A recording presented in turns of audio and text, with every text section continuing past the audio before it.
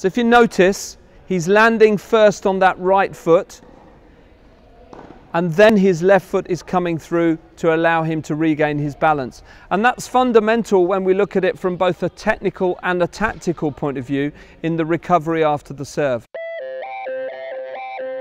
Is that the palm is facing down here.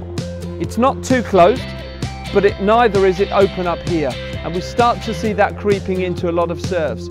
So as a teaching point, you might well just make sure that the racket face stays slightly closed here. You'll see that the strings are slightly pointing down towards the ball.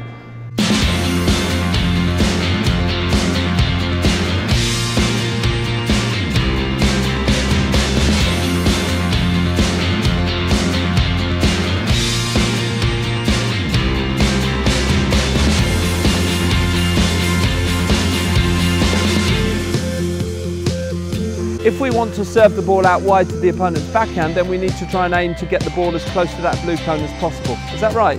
Yeah?